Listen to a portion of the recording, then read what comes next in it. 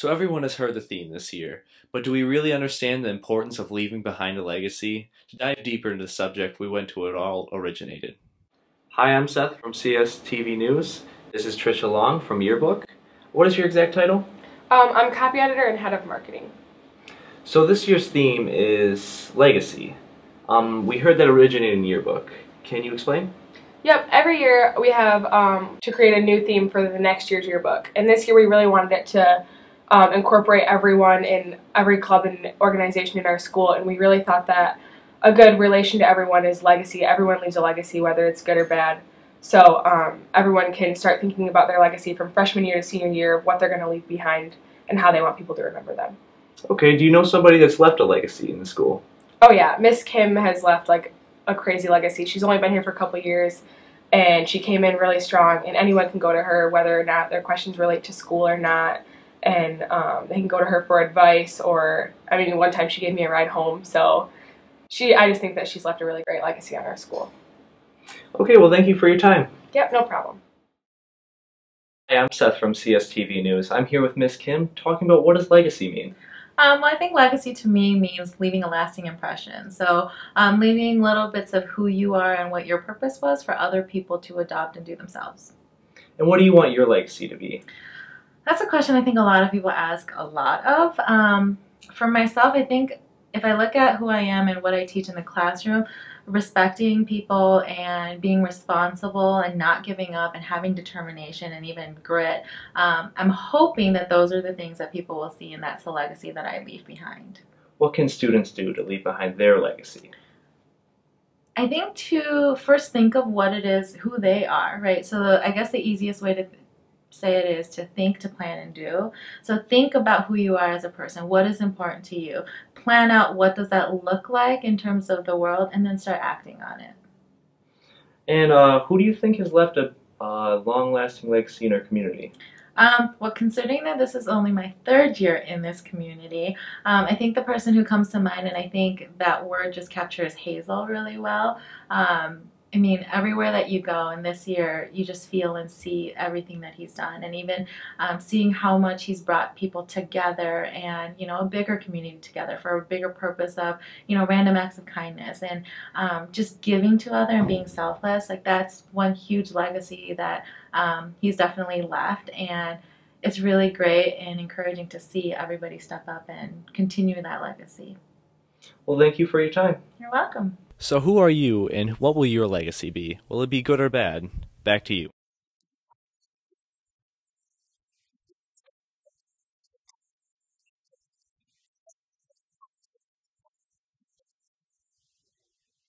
Hi, I'm Courtney Pyatt, and today I'm sitting down with Miss Ram to talk about NHS. What is NHS? NHS is an organization that is nationally recognized for students who meet some academic criteria, but then also it's an organization that involves some additional pieces. We are based on 4 pillars. Those are scholarship, leadership, character, and service. So in addition to academic achievement, NHS students participate in a lot of community service hours, and so here at Cedar Springs, we have a chapter that is made up of juniors and seniors. However, this year we're excited because we're planning to add sophomores to the mix. So, so that's a little bit of an overview of what National Honor Society is. I'm with the advisor of FFA with Mr. Reburn here today. What is FFA? FFA is the world's largest national youth organization with about 500,000 members. There are students that are interested in premier leadership, personal growth, and career success, and we focus on agriculture. How can students get involved in this club? Well, at Cedar Springs, FFA stands for Future for America, and if students are interested in becoming members, we have a membership application in our room. We run all kinds of programs, from Project PALS, where kids mentor second graders, to career events where kids go and participate, compete with nationally in a forestry contest and livestock judging contests, landscaping. There's all kinds of opportunities for kids, but they just come by and talk to us, get an application, fill it out, turn it in.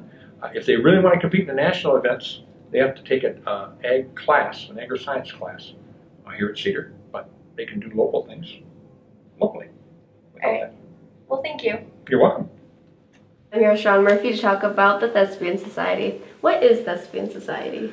Thespian Society is a honor society for our theater program, and basically we try to promote our theater program to younger people or to people that just aren't aware of it in the community, and we try to also partner up with community theater. How can students get involved? Well, it's not a club that you can just join. You have to do a certain amount of things. I think it's 3 shows and then 2 set builds, so you have to do 2 different capacities of theater, and then from there you'd be selected, and then that's it. All right. Well, thank you. Thanks.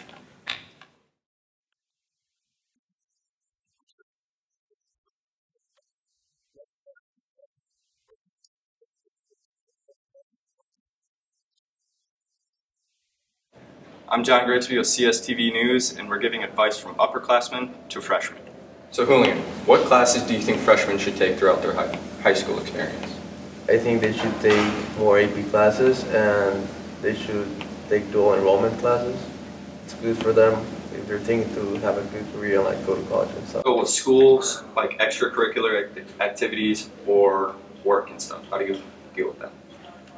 Well, one thing is, if you have a lot of like AP classes or bigger classes that you'll have a lot of homework in, it may not be the best to do after school activities, but if you do, it is essential that you do those extra activities and then get your schoolwork done afterwards. I would say to pick friends that you think will stay for a long time, and if they don't be discouraged, because friends will come and go, but you know, the good ones will stick. What advice do you have to freshmen? Stand the right side of the hallway and don't stand in the middle, because the seniors and upperclassmen will get mad at you. So Katie, what advice do you have to freshmen? I would absolutely say that they should not let any upperclassmen intimidate them, because we're actually very nice and we will help you if you get lost, if you get scared, no matter what, we'll be there for you. All right, thank you, Katie. So Mr. Kapolka, what advice do you have to the freshmen this year? My advice to the freshmen would be keep your heads down, your mouth shut, and you just might get through this. Thank you. So what advice do you have to the freshmen? To walk on the right side of the hallway. Anything else?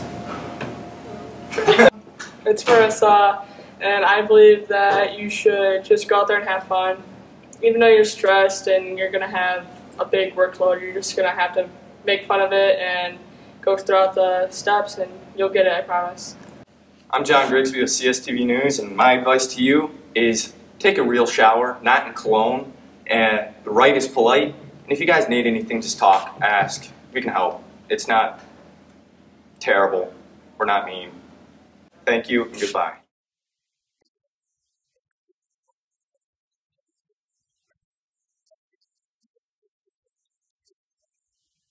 Hi, I'm Jessica Ryder, and I'm with CSTV News, and we'll be interviewing some of the new teachers. Let's take a look. Hi, my name is Mrs. Teskey. This is my first year at the high school. I am teaching resource room.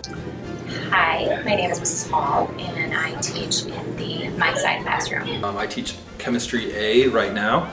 If you have me in the spring, it'll switch over to B. I've got CSHS singers and CSHS concert choir. Hi, I'm Randy Badge, and I am the digital teacher mentor here at Cedar Springs High School. Hi, I am Miss DeBerti. I am the new Spanish teacher in Cedar Springs. Last 2 years I was teaching at Cedar View Elementary with the 4th grade students, and currently I'm teaching the high school My Side program.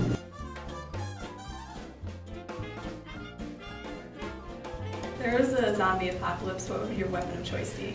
Oh, it would definitely be a hairbrush. A mad axe, so I would use that on the zombies to keep them at bay. So I definitely have to take the Batmobile because it's so versatile and it has the gun power.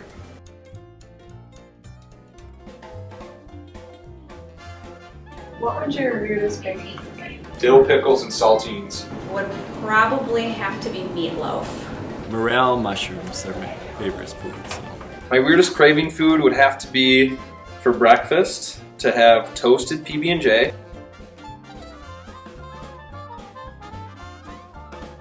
What would be your profession if you weren't a teacher? I was not a teacher. I would probably be a baker. I can't even imagine. I've wanted to be a teacher since I was young, so I don't know. I want to be a national park ranger. It's just the hat man that just completes the whole thing.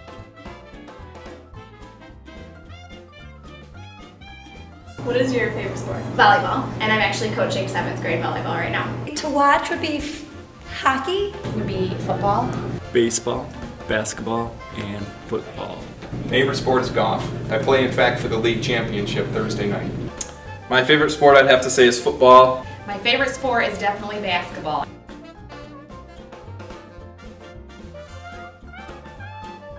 What is your biggest pet peeve? My biggest pet peeve is people that lie. When people crack their gum, my wife cracks her gum all the time and it drives me nuts. The biggest one out of school is tailgating. Like the sound of scratching cardboard. And it drives me crazy when you have your hand out ready for the money and they set it down on the counter right next to your hand. It drives me crazy.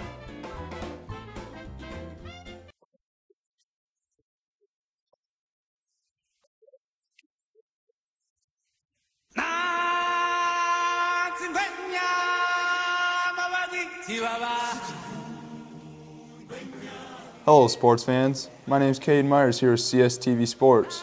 To kick off the fall sports, let's send it over to Sydney Dreyer with our latest football update. In the season opener, the Redhawks were victorious over the Comstock Park Panthers 50-13. Despite losing a number of starting seniors last year, the team is still going strong. Going into Game 2 at Sparta, they were once again victorious over the rivaled Spartans 44-6. The boys will travel to play Grand Rapids Catholic Central next Friday, September 19th. The student section theme will be a tie-dye hippie out. Be sure to bring $5 for the Spirit Bus. This has been Sydney Dreyer, CSTV News. Now back to Caden Myers. Thank you, Sydney. In other sports news, girls varsity volleyball team had a quad last week Tuesday at Grand Haven. They faced some of the top-ranked teams in the state. Unfortunately, they were not successful. However, the girls are making many improvements, and we look forward to their home opener Tuesday, September 23rd at 6 against Wyoming Park. Boys varsity soccer has played 8 games. Last Monday, the Hawks played at Sparta. They were victorious over the Spartans 4-0. Great job, guys. Be sure to come out and support our boys as they take on Forces Northern on the 23rd at Red Hawk Stadium. This has been Caden Myers with your sports update. Now back to you guys.